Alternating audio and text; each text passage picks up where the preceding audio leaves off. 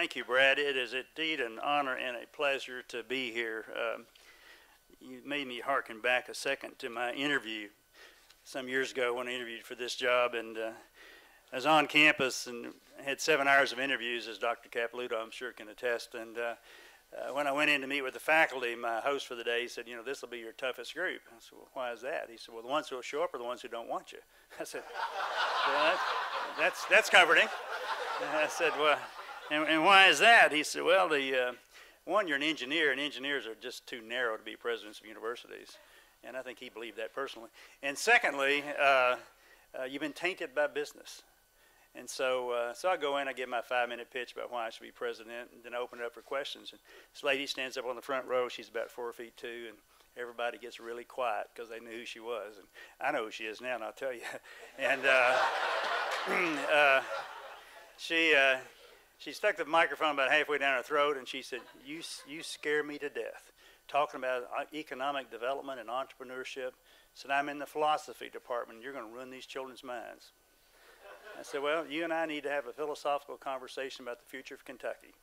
If we don't change the economy in Kentucky, your department will not be very good. It may not even be here. And if we can't create jobs for the kids that we graduate, then we're not doing our whole job." And so we went on from there. I got the job somehow, and that's why this day feels so good to me because of that. Mark, members of the Tempur-Pedic team, Governor, Mayor, President Capilouto, this is a team effort. It's really come together well, and many people have been thanked and already been mentioned that have been involved in this process. You know, I had to defend for several years why Coldstream didn't get filled up during my tenure at UK. And I did it by saying that, you know, this isn't a real estate deal.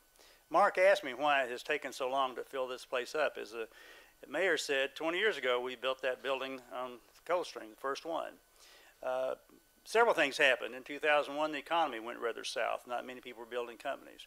But the real key was that we wanted special kind of companies on this plot of land.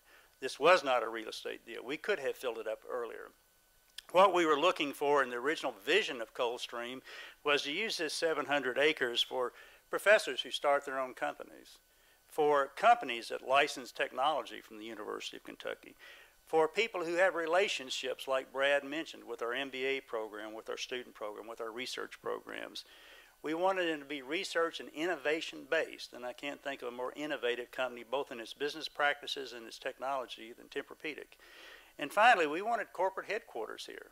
Kentucky has a dearth of corporate headquarters, and if we had missed this opportunity to convince this company to stay in this state on this piece of property, we would have been missing it.